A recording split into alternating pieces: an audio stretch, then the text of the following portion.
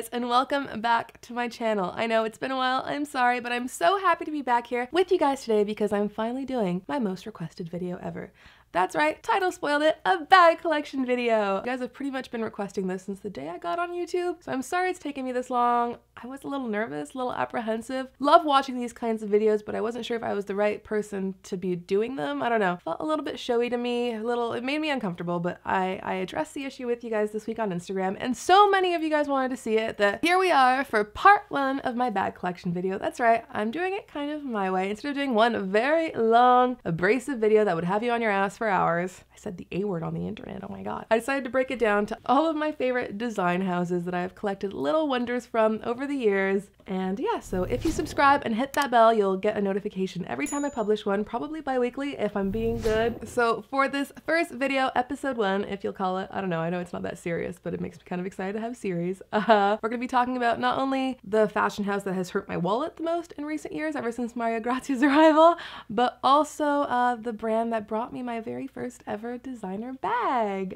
Christian Dior. I'm not gonna give you guys a history lesson, but I mean, it's been around since the 40s. Most beautiful couture pieces, ready-to-wear accessories. The man himself is quite the legend. Incredible, notable designers have been at the house since its helm. Of course, Christian Dior, you've had John Galliano, Raf Simons, now, as I said, Maria Grazia. So beautiful, long, ladylike history Dior has, and I'm so happy that I have little pieces of it gathered around me here today. That's right, there's quite a few. So get ready, and yeah, let's get started. Not really sure in what order to do this. I don't know if I should just do it randomly, most recent to oldest, oldest to newest, but since I did talk about Dior being the first ever designer bag I owned, I guess I should show you this girl first. She'll be familiar to you if you've watched my bag video with Mel. This little light blue denim Dior saddle with silver hardware and little sort of metallic patent pink leather. Maybe it's leather, maybe it's plastic, I don't know. I remember the day well. We were in Miami. My mother would always take me to Bal Harbour shop, and we'd walk around, window shop, and for a long time, I've been into fashion for a bit. I don't know if you guys can tell by how I kind of run my life today, but yeah, it was my dream to kind of own one of these pieces, but they felt like they were for grown-ups. I was still quite young, so it was not gonna happen for me, and for some reason, on that fateful day when we walked into Dior at Bal Harbour shops, my mother obviously took pity on me of some kind. I don't know, it was my birthday. Around my birthday, not the birthday day. That would have been way too good a story. And I don't know if I was begging or what happened, but she thought it was age appropriate enough for me, I guess, that I was ready for my first ever, I guess I had been begging for a bit, for this great responsibility that then became an addiction, so maybe she regrets it. But here she is in all her glory. You guys have probably seen a lot of saddles recently, in my closet even. I have a problem, maybe because I have such an affinity from them, because it was my first bag ever, but yeah, I cherished this.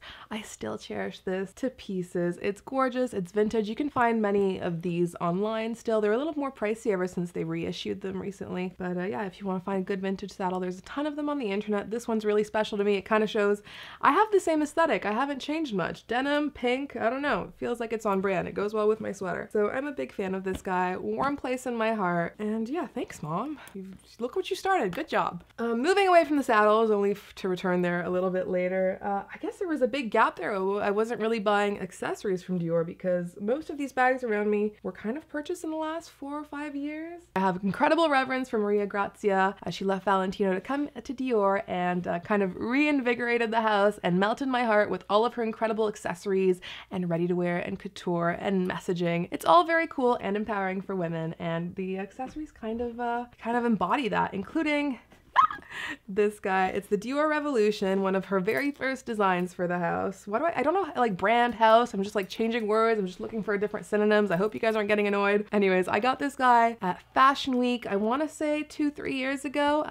The Dior store on Madison was the first to ever receive the collection, like the accessory collection. I had seen the show and I was just drooling. People were kind of criticizing it because it was similar to her Valentino designs, but I, on the other hand, absolutely loved it. Loved the corseted bustiers with the branded straps, the embroideries, tulle. I'm a big fan of tulle, what can I say? And I loved the more edgy look that she gave Dior a little bit. I don't know, look at that hardware. And I love a good branded moment. So I walked into the Madison store and the girl told me how impossible these were to get and she talked my ear off. Great essay. So here I am.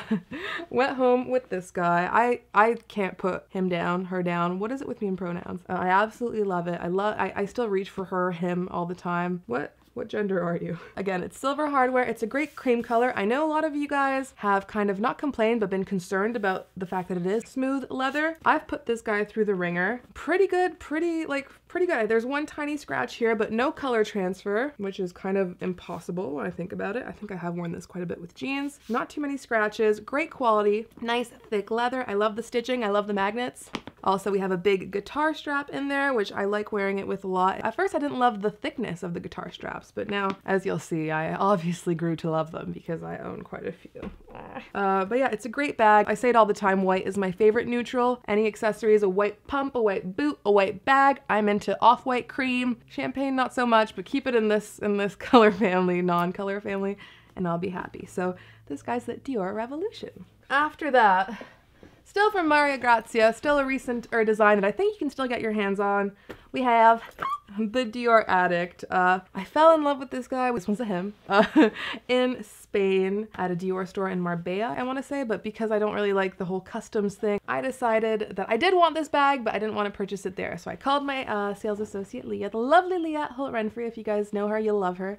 And I asked her if it was possible to order this bag because that's kind of my rule. If I'm able to order it in Canada, then I buy it in Canada. I won't buy it anywhere else. I won't buy it internationally or in the US. So Leah said, absolutely, I'll order it for you and it'll be there when you arrive. So I got home, picked this little beauty up, and we've been in love ever since. I'm not kidding.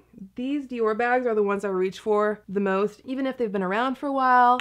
Even if there's new bags coming in, I find that they're just still so trendy and timeless at once. And I find that to be so like a hard quality to kind of have in a bag. I find that they're either a moment, like a fleeting moment, or a classic. But I find these bags kind of embody both. I'm a big fan. Jesus, look at all the praises I'm talking. It's got gold hardware. It's canvas, the oblique navy print. Also, let's face it, I'm not the only one who died of excitement when the oblique print came back. I was so thrilled. And this was one of the first bags, I think it was the first bag that came back with the print, and then the book tote, and then the saddle. Anyways, easy to say, I had to get it. Love the gold hardware. I love the way it looks with denim, with navy, with red, sort of like a Tommy Hilfiger color scheme. Big fan. It's got the little lock here. Super cute, nice size too. This is the small one. They make a bigger one now, I believe. Leather piping. I reach for it more than I thought I would, honestly, because I'm more of a black and white than like navy sort of color wearer. Is that a thing that we're saying now? But I definitely wear it all the time. Absolutely love it. It's a great purchase. Definitely recommend it. The prices keep going up though, which is annoying, but definitely love this guy. I'm not sure if we're going in order still, but I think we have been going in order. So next up, a bag that I do not regret buying, and I thought I would regret buying, but I really don't. Again, New York, that Madison store, that fateful Madison store that obviously has very, very good essays, because I always find myself kind of picking bags up there. They're like, you'll never see it ever again. It worked. This Dior checkered book tote. This is from the first collection that issued the book totes. They had this checkered number. They had a multicolored sort of embroidered little guy, and they had the navy oblique. Now you'll see them everywhere. They're beautiful. They have a bunch of different patterns, prints. You can get your name stitched on in the back, but I feel really cool that I got this guy not only before the prices hiked up, which always brings a small tingle to my heart, but also because this guy's discontinued. You cannot get this collection's print anymore. Being a big fan of skate culture and Vans, I was so happy to get something that felt like a hybrid for me. Also, I'm really into monochromatic looks. I love wearing white and black together, and this really makes a statement, and it goes with a lot more than I thought it would. That's another theme about these bags. I wore it yesterday, even though I purchased it probably over 2 years ago. The price point was good at the time. Now it's a little bit harder to handle, but I'm such a fan, and I feel so lucky that I have this cool little unique piece of Dior history. I brought it to Tokyo. It's a good travel bag. It's huge, but again, it's canvas, so you got to be a little more careful. But yeah, absolutely love the Dior book tote. Would definitely recommend it. If I didn't have one, I would buy one.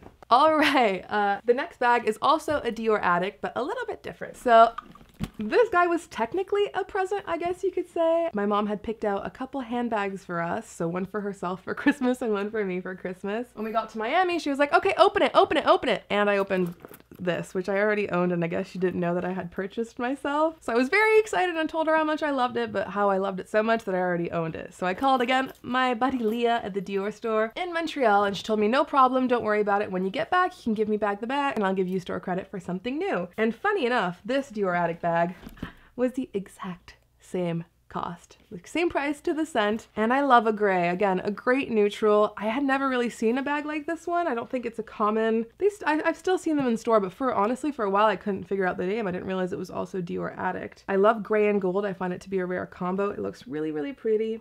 Same clasp as the other little Dior Addict bag with so you got the little lock with the little key over here. Could fit a ton inside. It's so great for the kind of Montreal dreary weather that we've been having, especially recently, because you can really pull off a gray bag all year round, I would say. Absolutely love it. Again, it's that same smooth leather as the Dior Revolution I showed you guys, so you gotta be a little careful though. I've put these guys through the ringer and they still look pretty gosh darn good. Another big guitar strap. Similar details as the Dior Revolution when you look at it, really. But yeah, she's really cute. I love her so much. There's something about a gift, right? A gifted bag just makes you feel like you have a bigger responsibility towards it. I really, really love it. Super beautiful. Again, I feel like I'm repeating myself. Love the color, love the hardware, love the branding. It's so pretty. You can fit so much. But yeah, big fan. And thanks, Mom. It's okay.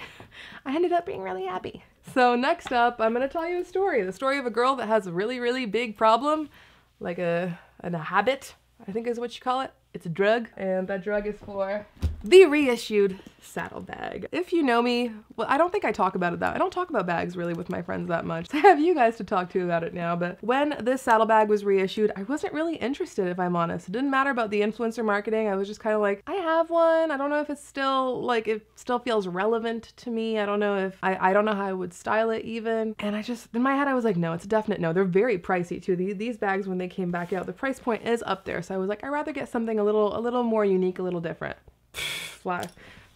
Flash forward to this psychotic human. If only she knew then what I know now. Let's start from the beginning then. So this past summer, 2018, we were lucky enough to travel as a full family to Europe, which was incredible. So my brother, his 5 kids, his wife, my parents, my Peter.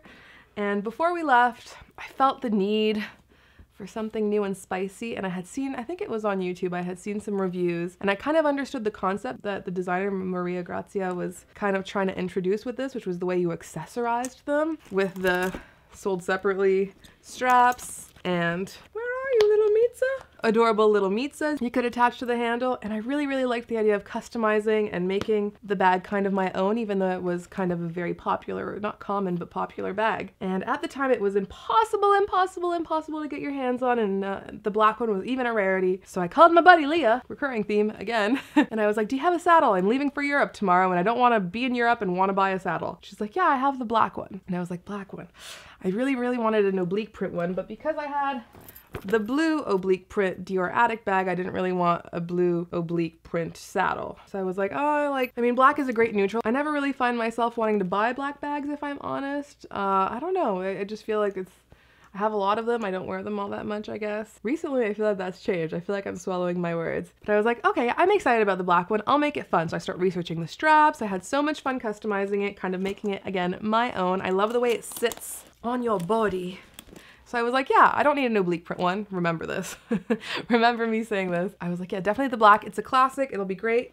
So I took it to Europe, absolutely loved it. I love the way it wears on the body. It really feels like an integral part of an outfit, of a look. Really kind of brings something spicy to it. And it feels so current and new while paying homage to something kind of historic from the house that I love so much. So absolutely loved wearing this guy. Woo. I'm not gonna lie, not a fan of how smooth and silky this leather is. I'm definitely a little nervous when I wear it. It's gotten a little bit of wear, not too bad, but you definitely have to be a little bit more careful. So while we were on the trip, I loved wearing it. Every time we walked by a Dior store, I walked in to make sure they didn't have any. So that I felt really special about the fact that I got my hands on one, and it was the case. All summer, it was impossible to get your hands on one. I felt pretty gosh darn cool. But here's the kicker. We come back from our wonderful European vacation. I had a great time with my Dior saddlebag, and I find out that in the new collection, they are in fact making the Dior oblique print, but in the burgundy, which I love. And my heart kind of melts because I'm like, no, I really wanted that, and now I have a black one. What am I gonna do? So what do? But get the red oblique print one. And then I find out that they make a white one, which is my favorite neutral, and I'm obsessed with it, and I see it on a bunch of bloggers that I respect and admire and love the way they style it. So what do? I call Leah, and I end up with the white one too. So this is a sick addiction. and I definitely don't recommend it, though they bring me a lot of joy. I don't believe in buying the same bag in numerous colors.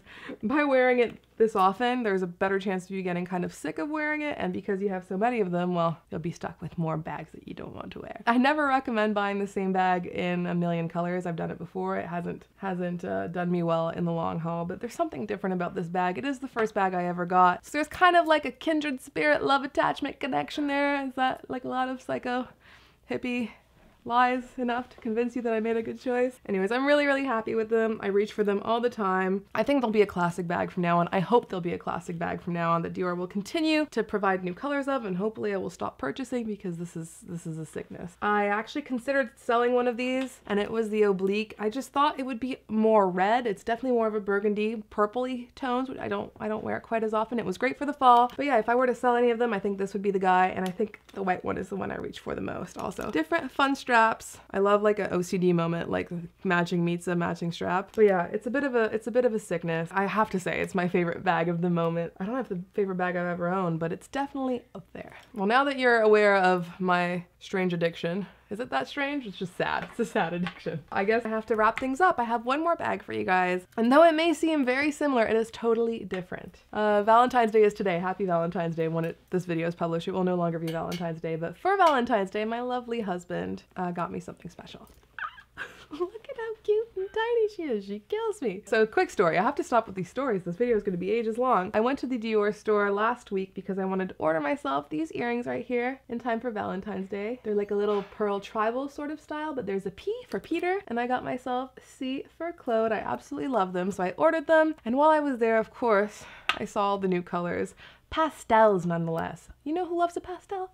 I do. Baby blue, baby pink, and I'm trying them on and I'm falling in love, and I know it's a bad idea. So I tell Peter that we got to get out of there. I ordered my earrings, we're good. And as much as I loved this tiny little Porky Pig, that's her name by the way, his name, it's a dude. His name is Porky Pig. I don't name all of my bags, just the ones that are presents usually. This is Porky Pig. I leave this guy behind even though I absolutely loved him. And we continue to shop around the store for a birthday present for a friend of mine. And Peter tells me he has to go to the bathroom, and then he lost his wallet. And I'm like, what's up with this guy today? And as the car comes to pick us up, because it was checked at valet, I'm about to get in and I look at Peter, I do a double take, and I notice that he has a little Dior bag with him, and he hands it to me and he says, Happy Valentine's Day. And I nearly died. This is probably my favorite bag right now. I'm a big fan. So yeah, we've named him Porky Pig. Peter actually picked up the little mitza that goes with it. I absolutely love it. There's a little C for my name, Claude. I think the color really complements the pink as well. Not much fits in the small size of the saddle, I'm not gonna lie to you. If you can wear this every day without putting too much in it, that's amazing, but it feels like a great sort of evening tote that you can just put on really quickly, stick your credit card, your lipstick, your phone if it's not this big. I think the phone fits in it, actually. The phone would fit in it if I didn't put my wallet in it as well. But yeah, it's a great on-the-go sort of bag. It really spices up an outfit. I wore it with this sweater last weekend and like PVC leggings, and it looked absolutely adorable. I love both sizes. Right now, of course, I'm a big fan of the littler guy because it is more practical to me somehow. But yeah, both sizes I definitely recommend. I definitely also recommend this sort of caviar leather, which I have in the white. The black is a smooth leather, and that's kind of stressful for it. So I definitely recommend, if you have the option, to always go for the grained leather. More durable, you feel less scared when you wear it, and also I like a textured leather. It looks really pretty. So that's it. Have I babbled long enough? I'm so sorry. I guess I'm really attached and passionate about all of these little things, and I love sharing the stories of how I acquired them. So I hope you guys did too. And yeah, that's it. That was my Dior bag collection. So I hope part 1 lived up to the hype. I hope you guys enjoyed it. If so, don't forget to give this video a big thumbs up, and more importantly, I would love to know which designer house, which brand you'd like to see in part 2. So make sure to put that in the comment box below. Thank you guys so much for watching. I actually feel pretty comfortable doing this video after all. It really felt good kind of telling all of my anecdotes and stories and my pros and cons on every different style. So I hope you guys enjoyed it as well. Don't forget to subscribe and hit that bell to find out when that next video goes up, hopefully next week. And yeah, thank you again so much for watching, and I'll see you soon.